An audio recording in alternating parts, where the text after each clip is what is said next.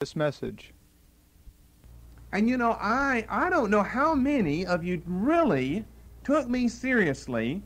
All those messages that we did concerning weight, being overweight, being in shape. Amen. I'm not going to be dumb or naive and just assume that everybody just really enjoyed all of that. I mean, your reaction should have been, I can't believe I didn't think of this on my own or do something about it. If your attitude was, oh, well, praise the Lord, now here's a new thing that we have to do, just like you're following orders or something, then you're missing the shock of everything. Amen. You're not trembling at God's Word. You can feel sometimes in people in the atmosphere just a light attitude. I don't mean that you have to be morose all the time, but it wouldn't hurt to be morose some of the time. Amen. Just like kind of sick with yourself for a couple of weeks or months. People, they'll get corrected and they're really heavy, and then the next time you see them, they're all smiles again. I just can't believe that correction does what correction is intended when a person responds that way. I'd just kind of be sick with myself for a couple of months. I couldn't just be all down in the dumps and the next day, praise the Lord, I got the victory now. No, you don't have the victory now. It hasn't registered on you.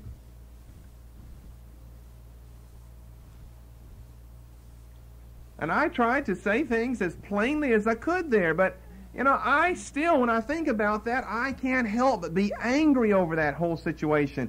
Why did it take me having to say something about it? Why? That makes me angry. I don't know if you think whenever I leave a situation like that, well, I feel good. I finally got that off my chest. No, that makes me angry. Why I had to say something about it. I have to ask what's missing in people's lives. If I ever have a talk with someone, they need to be corrected about something or whatever, and then I feel like I've been successful. I don't know what you think my attitude is when I leave, but I don't just go skipping, praise the Lord, I got that taken care of. I go just saying, why? Why did I have to say that to you?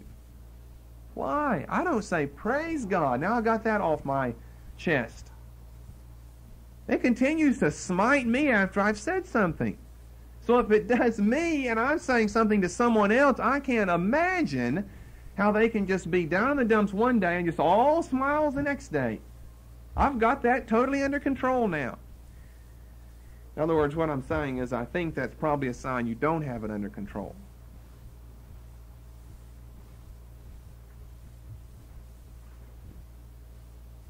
I didn't have to do the things that I've done about exercise or not eating this, but I've done it to discipline myself. Why can't everybody else do the same? My desire is to present the church as a perfect bride to Jesus Christ. Maybe you just think of that in spiritual areas. I think in spiritual and physical and mental. I mean, I have visions of perfect minds, perfect bodies, perfect spirits for everybody in the church. Maybe you've never had that. That's never been your thought or desire. You just thought you could give the Lord a beautiful spirit and a sick body. Well, He doesn't accept that. He says, glorify me in your body. Don't be like the dualist and make divisions between all those things. You're one person. Present your whole self, your whole body, your whole spirit, your whole soul to me without blame, perfect in the day of the Lord Jesus.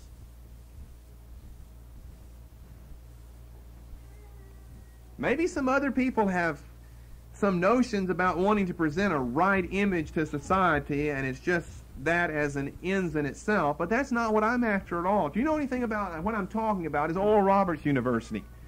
If you know anything about Oral Roberts University, they have, and I don't know other universities like this, they have laws and codes there. Some of you know what I'm talking about? Physical codes. You're not fat at ORU. They'll kick you out of school if you are. People that I first learned of the Holy Spirit from were there, and they just happened to be very physically attractive already. The man or the young man and the young woman, they later ended up married. Youth pastor who came to our church for a while, and a girl that I was raised with, a little bit older than myself, but in our church. But But some other people in our church who were, and these were also, regular, normal-sized people, but some other people in our church who were not in shape, our Presbyterian church, and who were overweight, ended up out there, and they had to get on the ball. I mean, they want you to be spiritually, mentally, and physically in tune. I think that it's probably more for public relations reasons than anything else, because it just gives such an image, an outstanding image of, the only, in those days anyway, and the major today, charismatic university, Oral Roberts University. I've got different designs on that than public relations meanings or purposes. But to glorify God, to really glorify Him, to present the church of God, to discharge my commission, to present the church without spot, without blemish, a perfect bride to Jesus Christ. If you say, well, I've never been in a church where the pastor had expectations like that, then I would simply say to you, you've never been in a true church then.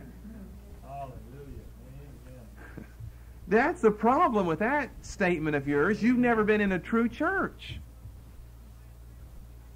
Those weren't thoughts that came to my mind the day before I started preaching those messages. I've been working on that and just chomping at the bit over the years to say something about it.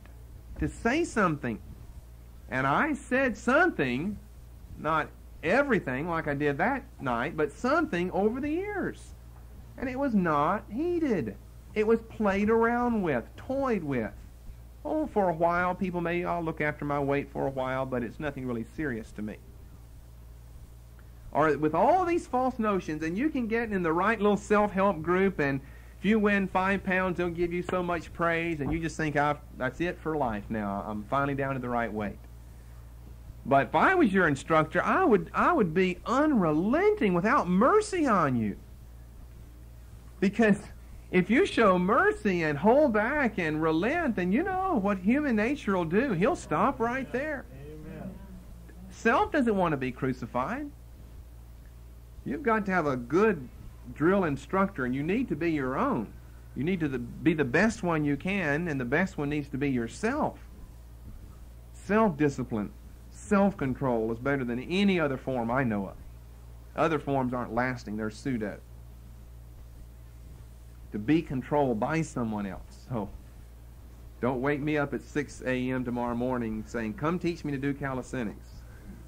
You control yourself. I just try to set the example by what I'm saying here.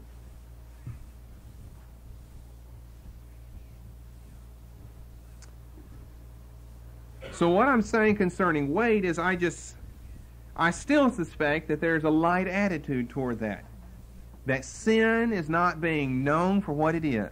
It's just like, well, this is another issue or a side issue or an inconsequential or non-essential one. And whenever that happens, then you just have to observe only for a brief period of time, and you'll find that attitude being manifested toward something else in your life. Because you can always relegate that to the shelf of non-essentials. I think everything's important. I think even raising the question, well, now, is that essential? Manifest a spirit of compromise. You're trying to find something you can get out of. As soon as a person asks me now, is that essential? What do you mean, is it essential? Isn't even 1/1,000,000th being essential? Then it's essential. If God said it, then do it. Amen. I'm not going to rank it with the atonement or justification. I don't get in the business of ranking things like that. That's what the scholastics want to do. If it's there, it's just all there. It's just one word called the will of God, a revelation of His mind to us. Praise God. And I just cannot picture my Lord being out of shape or fat in the body, in the flesh. He would not have been that way. He was God, God-man. He had discipline in His life. So you haven't heard it elsewhere. So you haven't been anywhere that's worth going.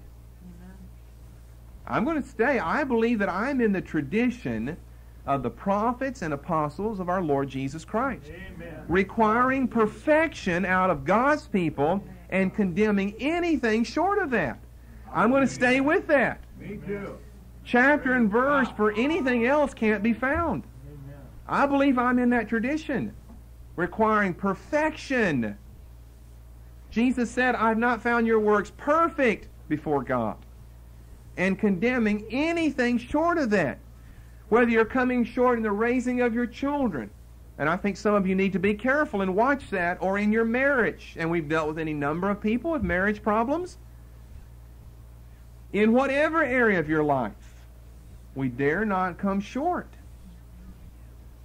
The prophets and the apostles who had the zeal of God were unrelenting in their requirements.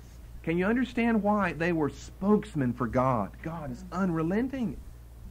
He cannot, because of His holy nature, be satisfied with halfway allegiance or obedience. He would deny Himself to do that.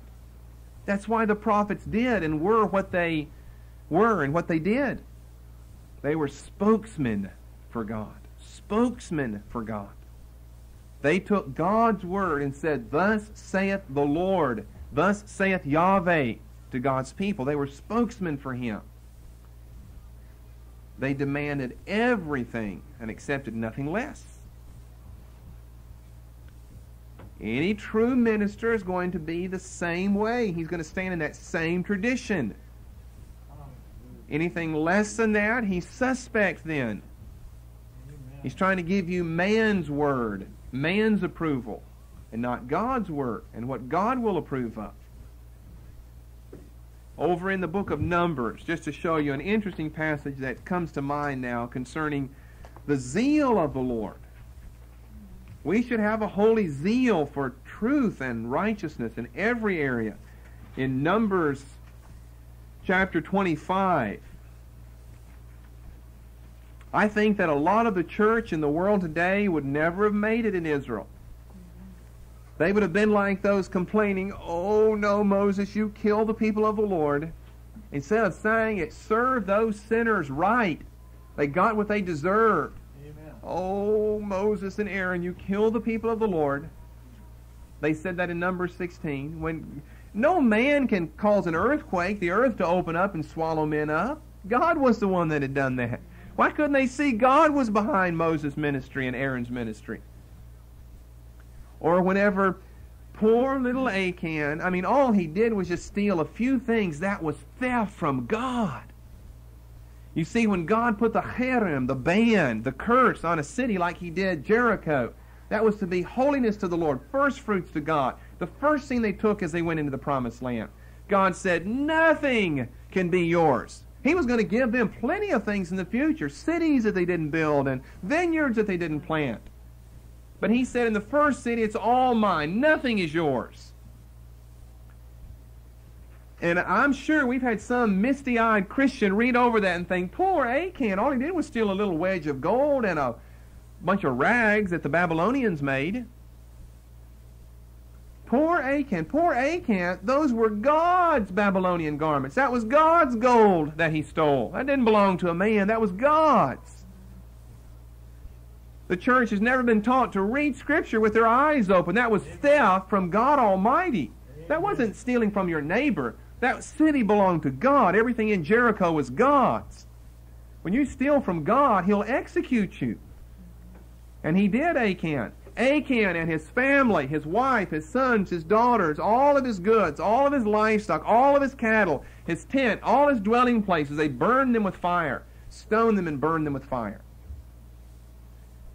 We're not told all of this, but I'm sure there was an Israelite or two that was in the background thinking, oh my, here goes this follower of Moses again. Look what Josh, killing a poor man and the children didn't do anything. My, can't you have pity and mercy? I'm sure there were a few Israelites around doing that. And I'm sure they met their death in one of those future battles there too. Because you can't hide sin from God. The eyes of the Lord are in every place, beholding the good and the evil, the writer of Proverbs say. The eyes of the Lord are in every place, beholding the good and the evil. I'm sure they fell in battle. And I bet a neighbor of theirs who was a righteous Jew who didn't know what he had done wrong probably was confused. Well, I wonder why he died. He's one of God's people. And I think of that sometimes in my own life. I just never have to wonder about anyone that doesn't get blessed or things don't work out for them. When I can't see anything wrong in their life, God knows the heart. He knows everything going on behind the scenes. Maybe there's a reason why things aren't working for them that I don't know and I can't explain. People are always trying to put you on the carpet why they didn't get healed or why we aren't blessed. And I just refuse to. I just say the promises of God will work if you'll meet the conditions. Amen.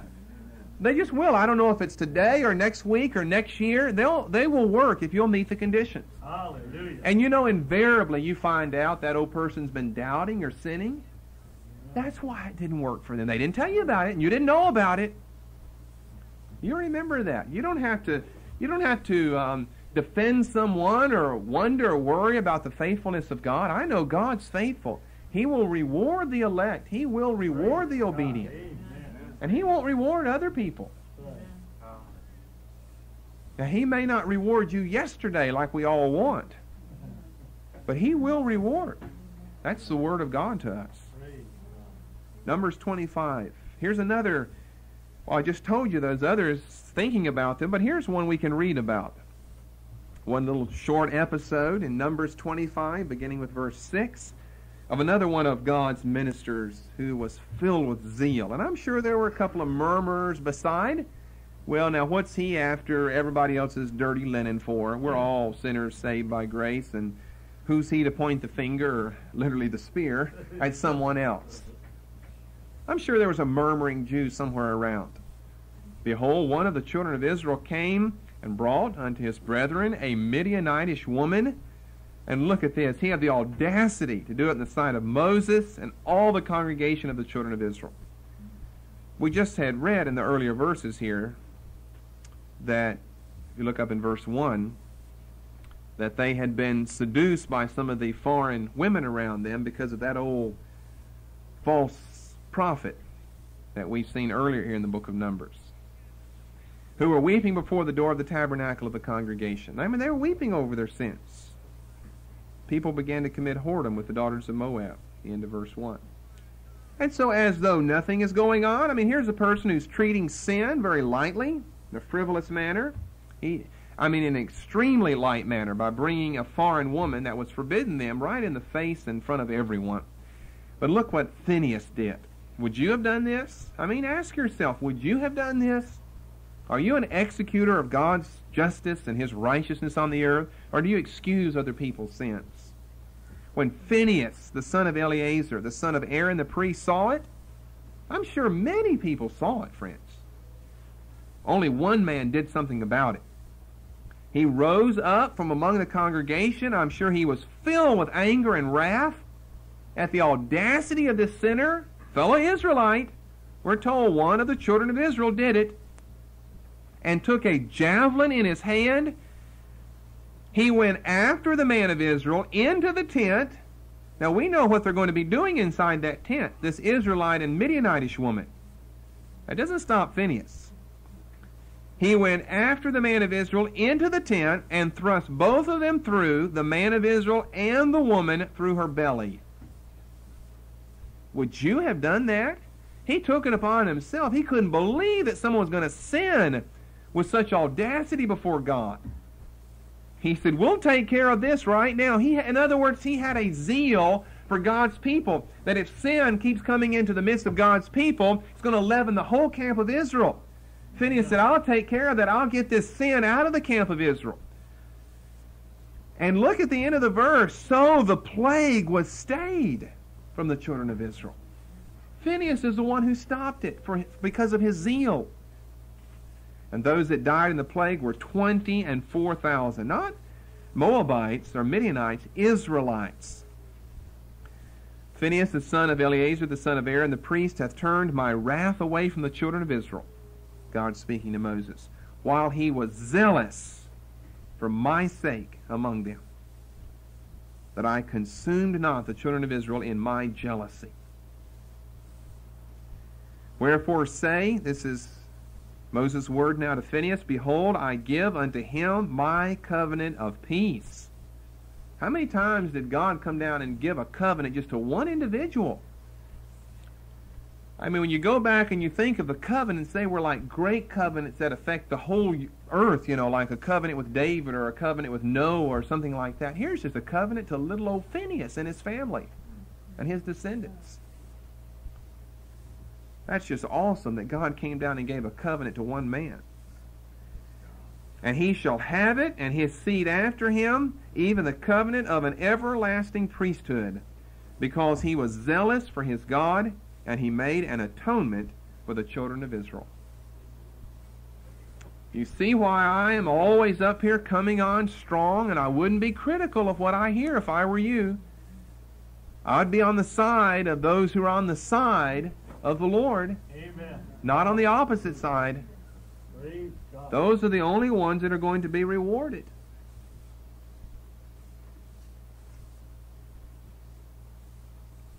So I don't know any other way to express this to you except to say you have to get serious about sin, because it is. We have to put off from us this real light, tripping attitude. Just kind of a ha-ha. Now I see it, or now I feel it, now I don't. Now I feel conviction, now I don't. Jesus said, "Blessed are they that mourn, for they shall be comforted." Blessed are they that mourn. I taught you what that meant years ago in the Sermon on the Mount. I still find myself mourning over my sin, people's sin, the church's sin at large, her rejection of the Holy Spirit, her rejection of the Word of God. It causes me to be filled with anger, but to be filled with sadness at the same time.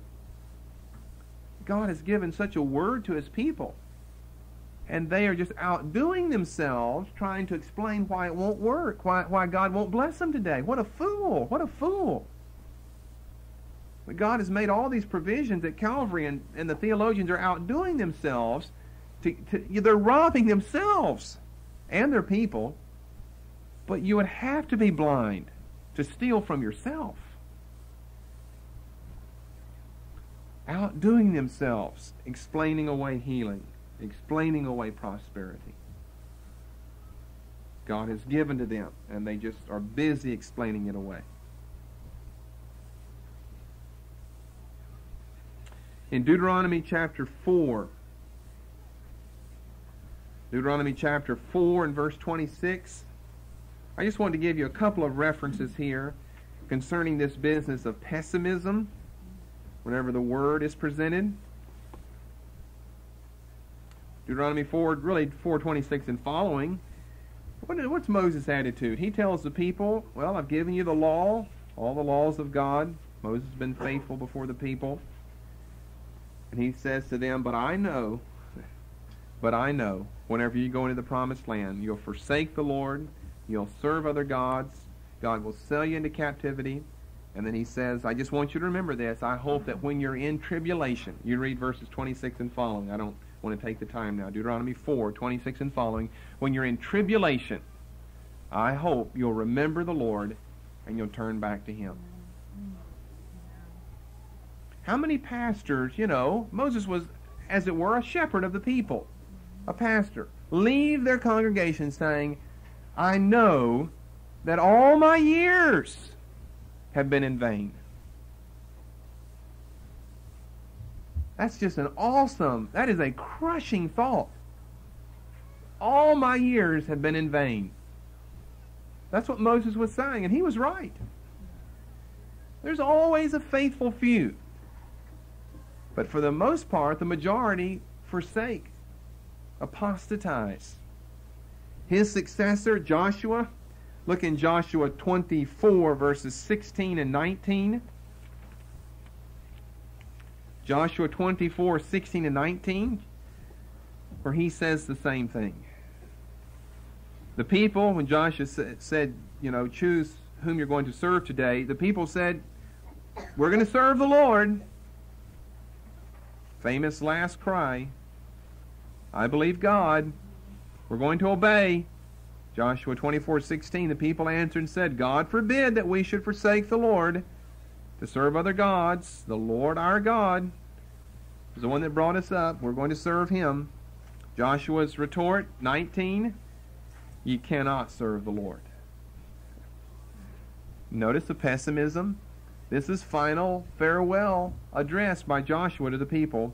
Must have been a crushing load on his shoulders as well. Ye cannot serve the Lord, for He is an holy God. He is a jealous God. He will not forgive your transgressions nor your sins. If ye forsake the Lord and serve strange gods, then he will turn and do you hurt and consume you after that he hath done you good. The people said still, Nay, but we will serve the Lord.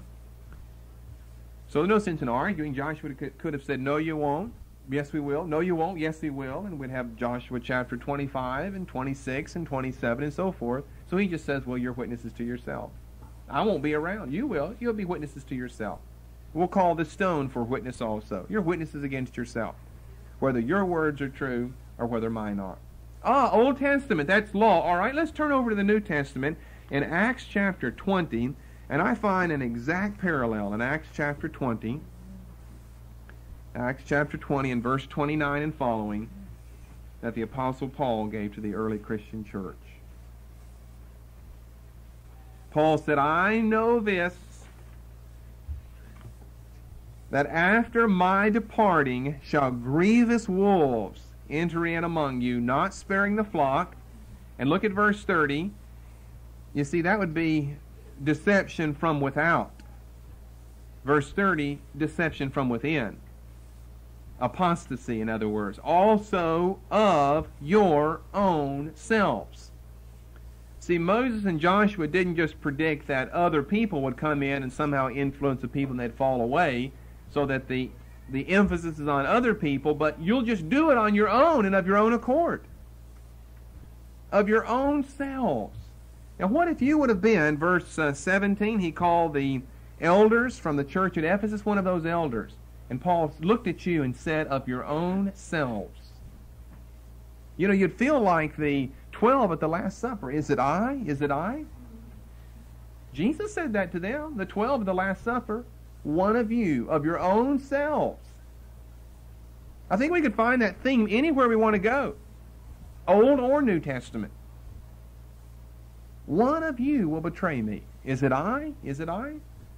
They were afraid. They didn't know which one. I have to think, what if I was an elder, a pastor? Paul was addressing me along with 15 others from the Church of Vermont. And he says, of your own selves. Of your own selves will heretics arise. Pessimism. That people are lulled into sleep, that they take sin lightly. Ministers included. Of your own selves shall men arise, speaking perverse things to draw away disciples after them. Therefore watch and remember that by the space of 3 years I cease not to warn everyone night and day with tears. It's been more than 3 for me. We'll be up to our first decade before too much longer. Decade. 10 years. Of week after week, month after month, year after year. Are we heeding that call? And then in conclusion tonight, let me address one specific area that I have already addressed before, that I have almost kind of made a habit. I know I did last year in looking at screw tape letters of frequently coming back to that subject, because I thought and I still think that is a dangerous area and that people have a light attitude toward it. And because of some things I've learned recently in the church that I don't think need to be said publicly. But I would also say that whatever you hear concerning anybody is generally, this is kind of a rule of thumb pastors can follow, is generally the tip of the iceberg. It's generally the tip of the iceberg of what could be found out there. And whenever I discuss this matter and taught on this topic, several times in the last few years, I just had a lot of nice stares back at me. No one raised their hand to volunteer. Well, you're exactly right in what you're saying. A few people did privately. But just because I have a lot of stares, well, that's right, doesn't mean I don't think that we still have a problem. that there's a potential for a problem. Some people don't even address the issue. It's not addressed in church. I have enough wisdom to know it must be addressed. It is so important in this cesspool day and age in which we live. And that concerns sexual sins. We have not been unblemished in our church in that area. One of the most horrible, offensive sins that the Church of Jesus Christ can ever labor beneath is the reproach of sexual sin among her members.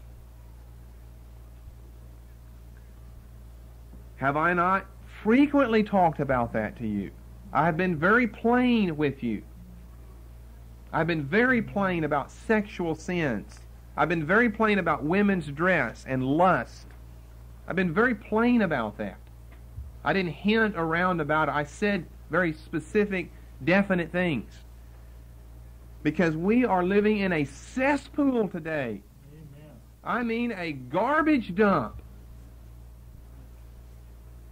And we are fools.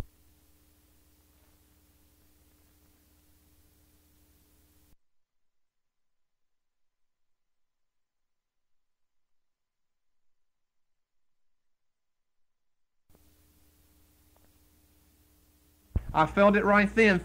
Just thinking about the topic, your stomach falls out. Someone said to me concerning sexual sin, I think that is such a dangerous area that I don't trust anybody in our church, or I wouldn't trust anybody in our church in that area except you. There my stomach did it again. I think, wow, what a statement. Is that true? Now, that was their perspective. Is that true? I mean, when I say is it true, I mean, is it true that no one can be trusted? No one is trustworthy?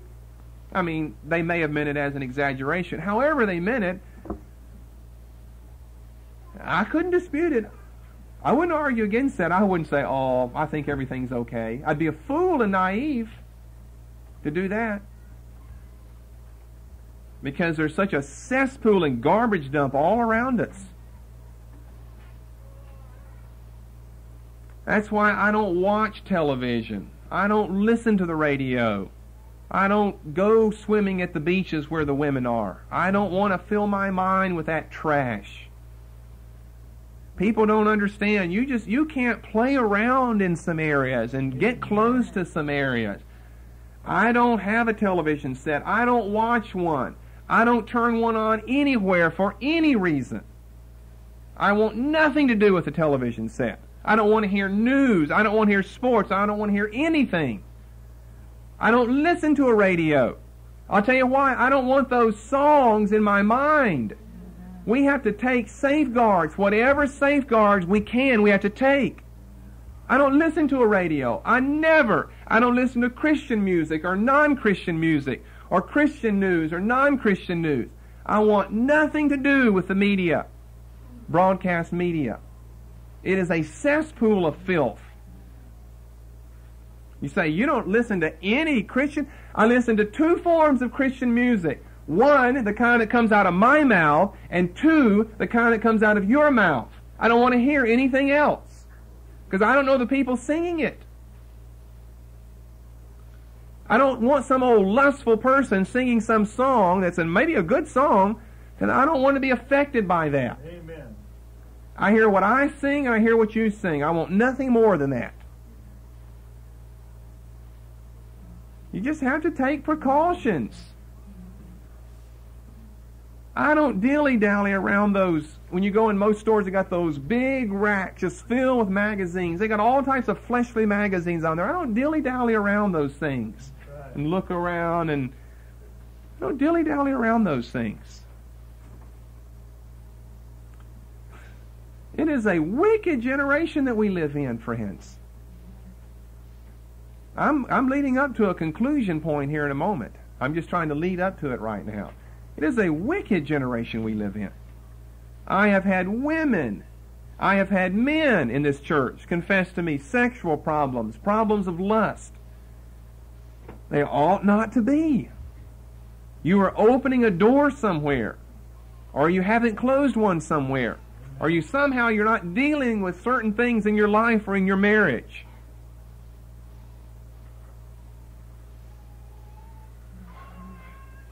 It is a sick generation out there. The men are sick, and the women are sick. You know, if you have any physical, if you are a man and you have any physical looks to you at all on this side of King Kong, I'm sure some woman has made a pass at you in the last few years. If you look halfway better than King Kong, the women are just plain sick out there. Right. I don't come home telling my wife, because I don't want to fill her mind with all that garbage. Every time I've been out in a store, you can just stop and fill up with gas somewhere. And women who are trained in this day and age to be seductresses are trying to pull their little cutesy games on you. And you just want to, it just grosses you out. They don't know if you're married or not married. They probably don't even care. They don't have any decency to them at all. Right. And you know what? They're not looking for a marriage partner. They'd be concerned whether or not you're married. They're just looking for filth. I find it an enjoyable game of mine. I love to annoy people. I can tell sometimes when I'm out and someone's trying to play a little cutesy game. Some of you men know what I'm talking about. Amen. They have ways of playing those games. You can call them a pass or a cutesy game or whatever. And whenever you just absolutely are oblivious to them and ignore them, it just drives them up the wall. And I just relish that whenever I get the opportunity. Or whenever they're playing one of those games and they get their foot in their mouth or their thumb caught in the door as they're on the way out, shake my head and say, what a fool, what a fool. And leave, and they hear that. Oh, it infuriates them. They have the gutter mind. They think that every man out there wants to pick them up. There's some decent men in the world. There's some men that actually love their wives. Amen. But I think a lot of women think that every man's eyes in the world are on her. I saw a girl the other day. This was just yesterday, as a matter of fact, where I was driving. She couldn't have been over 14. I'm old enough to be her father. She doesn't know that, I'm sure. She had on a tight little blue jean skirt, slid up the front and the back. You couldn't help but notice. And her hair was all dolled up, and her lips were parted. She was just walking beside the road, and she meets eyes of drivers as they pass up. And I just enjoy looking and just shaking my head. You know, just try to give them the most utter contemptuous look that you can. And it just annoys them like, I couldn't get that one. What's wrong with him? What, did I not turn the right way or do something? I get a kick out of that. I really do. See, a lot of times I'm out, maybe I'm probably the only one in the store that has a tie on. See, that's probably one reason that I run into some problems, because I'm oftentimes in a tie or a coat. And everybody else in there is some old scuzzy blue jeans. Maybe they have to work that day. That's why they look like that. So I get some opportunities, and I just enjoy them.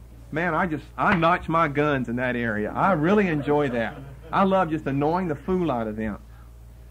Because they just assume that everybody in the world just thinks they're a knockout. And I think they're a knockout, all right. Right in the pit of hell. Amen. I mean, who would even want to touch a person like that? So scummy that you're trying to pick up someone you've never even met before. Right. You are a river rat. Right out of the sewage pit to want to do something like that. You don't even know the person. You don't know if they're good or bad or evil or a good personality or a bad. They don't even care. I think, what a low-down, brute beast you are. Now, we know about how men will try to pick up women. So you women have to deal with that. But it's the women doing it today that I can't get over. With their little cutesy games. If I was a man, I am. If I were a woman, I'm not. But you are, some of you anyway. I'd find ways to slam that pie right in their face. Just to annoy them to no end. Just to let them know that you don't know what's going on. Hallelujah. I don't have any problems in that area, dear friends. Amen. You don't have to have lust problems. You have them because you want them. You lust because you want to lust. That's all there is to it. Well, no, nobody made you do it. You can close your eyes, too. That's generally the best practice. Amen. You can tell out of the corner of your eye when someone's in a bathing suit. You don't have to look that way. You can look, as they used to say, right on. That means straight ahead. I saw one yesterday, the same situation. I could tell they had something on that wasn't enough. I just looked right on. But you can see out of the corner of their eye, they're looking at you, they're hoping. I mean, women are like that. They hope that men will notice them as they drive by. And it irritates them when they can tell they're too occupied to even look around at the beautiful scenery. Your mind is occupied. If you can let them know that it's intentionally occupied, it's even better then. I don't know. Maybe I just kind of get a twisted sense out of annoying people. Maybe one of those women one of these days, somewhere along the line, will wake up, though. Maybe if they hit 4 of us men in a row and got 4 broken fingers in a row, they say, wait a minute, now, this game doesn't pay after all here. Maybe I should go back to trying to find a boyfriend, the good old way, looking around and meeting some people, not just trying to pick up somebody. You don't even know the fool. And I'm not a woman, so I don't know about all those problems, but I'm sure the men trying to pick up the women are just 10 times as bad as the women trying to pick up the men. You can find ways to just slam the door in their face. I found, though, this odd situation that a lot of people get turned on by that someone they don't know is attracted to them. But let me give you some news. They're not attracted to you as a person. They're attracted to filth is what they're attracted to. The same filth they can get off anybody else in the world. That's nothing to take pride in. Well, I attracted a man today, or I attracted a woman today. You attracted a rat with the same mind you have. You should be embarrassed that anyone noticed you. What was I doing wrong today? A lot of people get a lot of comfort in that. I don't know. If it comes just to having to wear a big old plastic garbage bag around yourself, just write garbage on the outside, maggots inside, so people will just get away from you and think, just ucky, I don't want to touch.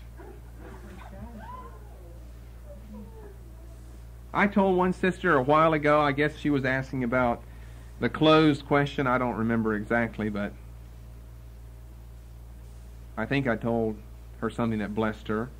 I said, sister, you can't be too conservative. Don't worry about that. You can't be too conservative. You just can't be too conservative. If you wanted to wear a garbage bag, I wouldn't even criticize you if it was for this reason. If everybody in the world was stumbling over themselves to look at you, just wear a trash can. Say maggots inside, maggots for sale, dead-skinned rats for sale. People will stay away from you then. Oh, I think you can get by with less than that, but you understand what I mean. But it's nothing to take light or to joke about. It's a deadly evil. Turn over to the book of Proverbs with me, if you will. Then I have somewhere else I want to go. I still haven't reached my conclusion. Proverbs chapter 7. See, I'm not going to stand up here and be naive and think because no one has raised their hand and volunteered information on their private life that everything's A-OK 100% here. Men or women. But I'd say that it should be, and you better take a lesson and learn early in life. You get burned in the long run. Amen. Once you get burned, it's a pretty permanent wound, I think. Proverbs chapter 7. Well, we're not going to read the whole chapter, but it's about a man going to a harlot's or a prostitute's house. It doesn't have to be that. You can turn it around, women to men. You can take it out of a prostitute setting and put it wherever type of setting you want to have it. But Proverbs 7:22, he goeth after her straightway, as an ox goeth to the slaughter, as a fool to the correction of the stocks. Till a dart strike through his liver, as a bird hasteth to the snare, and knoweth not that it is for his life. I've looked at women who've done little cutesy things around me, and I've said, you don't know. This is for your life. You think it's a game. It is for your life, for your eternal life to play around in areas like this. You don't know. It's for your life. You're a fool. Hearken unto me now, therefore, O ye children. Attend to the words of my mouth. Let not thine heart decline to go her ways. Go not astray in her paths. For she hath cast down many wounded. This is a very slippery area. You never get what you think you're going to get. Yea, many strong men have been slain by her. Her house is the way to hell, going down to the chambers of death. Turn it around any way you want to. Just label it sexual sin is the way to hell with the chambers of death. It's the way to hell with the chambers of death. Any form of sexual sin. Now, Deuteronomy 22 and verse 5. I do believe, and I'm going to ask for your agreement on this in this church. I believe we're living in a wicked generation. Times have changed, customs have changed, distinctions and roles have been blurred. Lust, it cannot be argued, is rampant in the world today. It is rampant. It is a disease. Amen. A social disease that's afflicting almost everyone.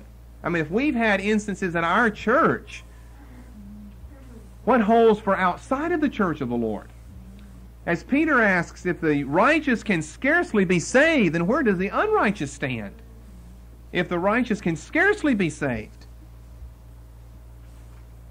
We gave some teachings not long ago, very important teachings on Christian dress. The designers in faraway places are the ones who make people wear what they're wearing. They design things a certain way and force the public to wear them. That's exactly what happens. They design a certain thing, it catches on with a group of people, it catches on with a large number of people, and it doesn't last very long. That's why designers are always in and out of business, up and down, because that fad will come in for a while, then that fad will go out. It's all controlled by the designers. In other words, it's not controlled by the person asking themselves, what do I want to wear? I don't care what everybody else is wearing. What do I want to wear?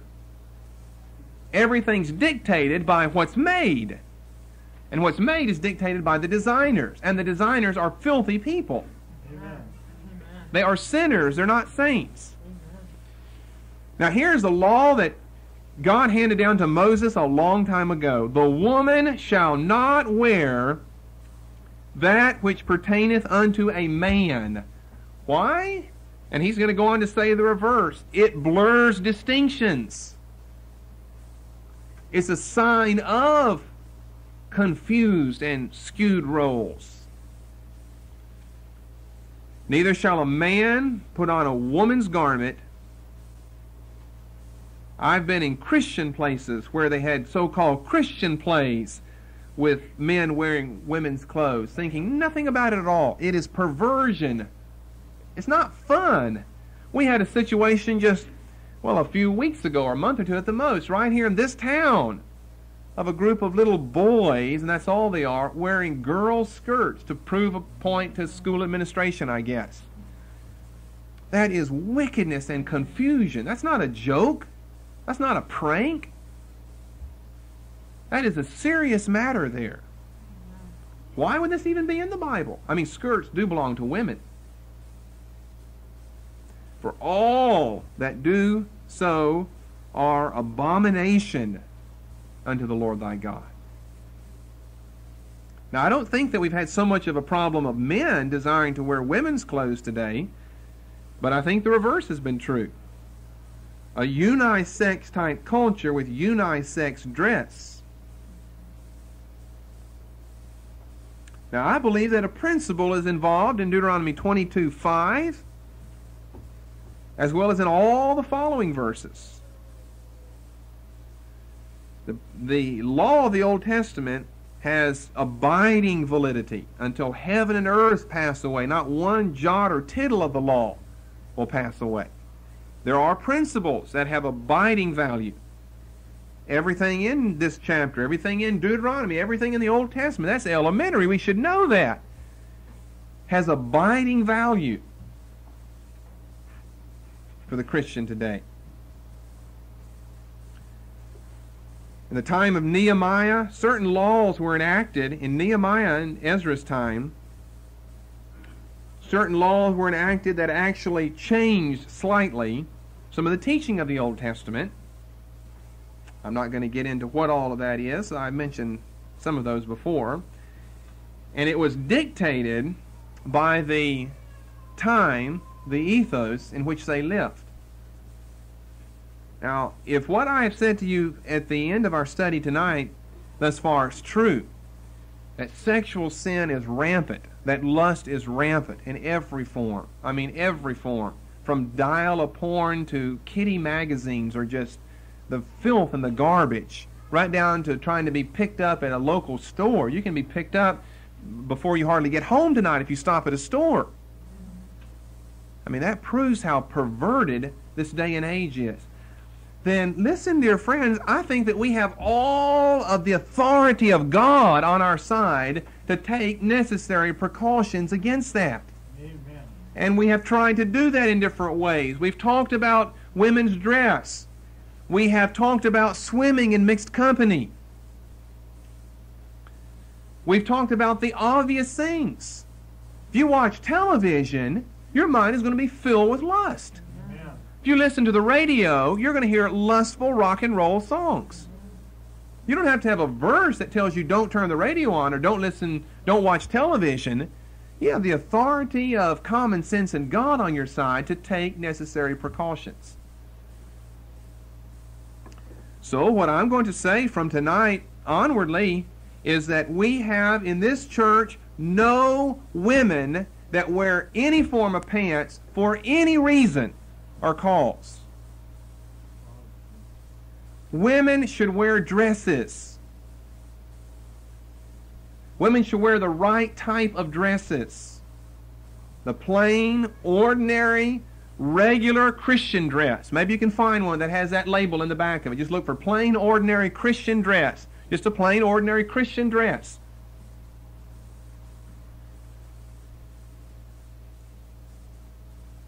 Why wear pants? Those are men's clothes. Blue jeans are men's clothes. There's no way you can get around that. It's impossible to argue your way around that. Blue jeans are men's clothes, not women's. Doesn't matter what style or what cut.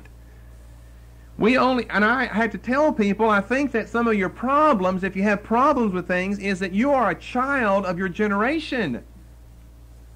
You haven't critiqued your own presuppositions. We don't have to go back that far in history, and women in this country, I mean, when I say history, I don't mean the 2nd century BC. I mean the 20th century AD. Women didn't wear pants. Amen. Women did not wear pants. Right. That is a product of the age. Evangelicals, fundamentalists have fought over this. Well, who's right? Well, it just ought to kind of be obvious. It just ought to be something that's kind of natural, a natural instinct that a Christian has. I may sound like some right out of the textbook fundamentalists, or a dyed-in-the-wool Puritan, or whatever you want to say, right from New England colonies many centuries ago. But pants show the curves of a woman's body. You say, well, my curves aren't that attractive. Well, curves are curves.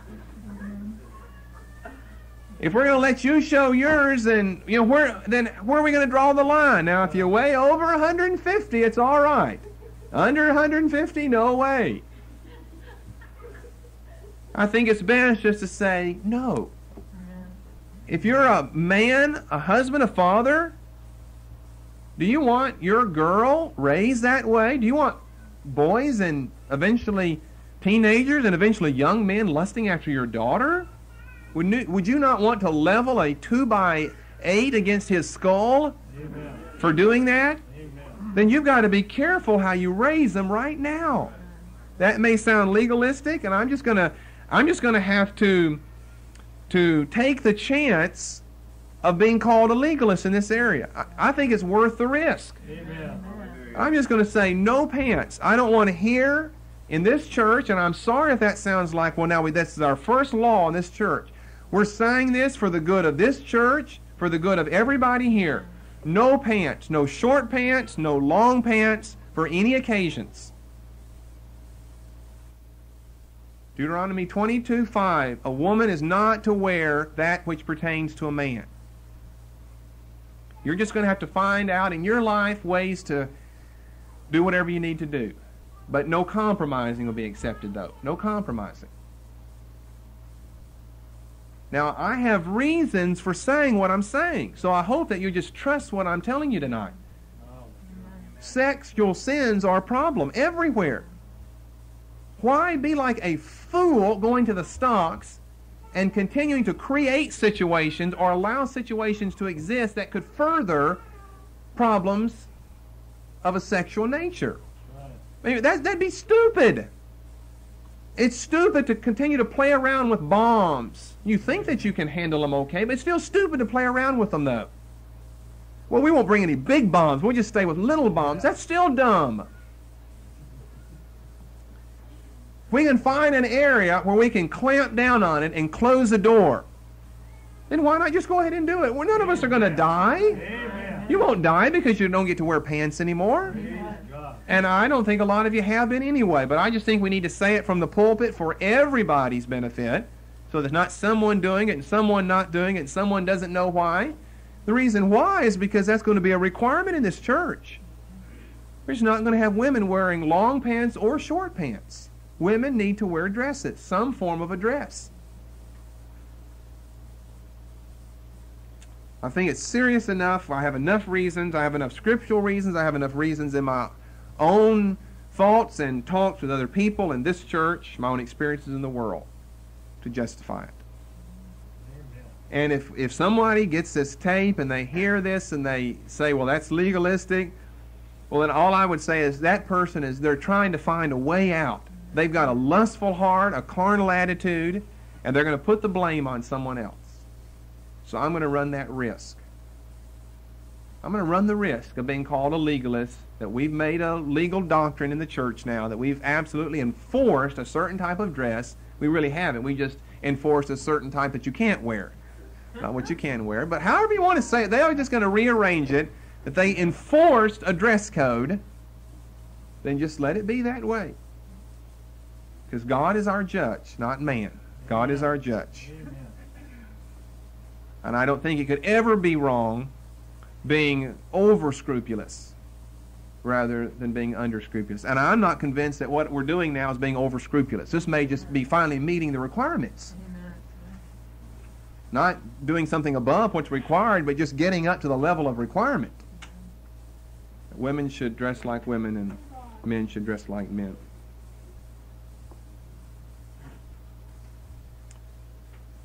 I would say in conclusion, don't turn your ear away from what you've heard tonight.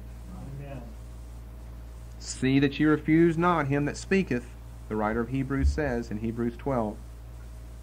Don't try to hide your sin. God knows that it's there. God knows that it's there.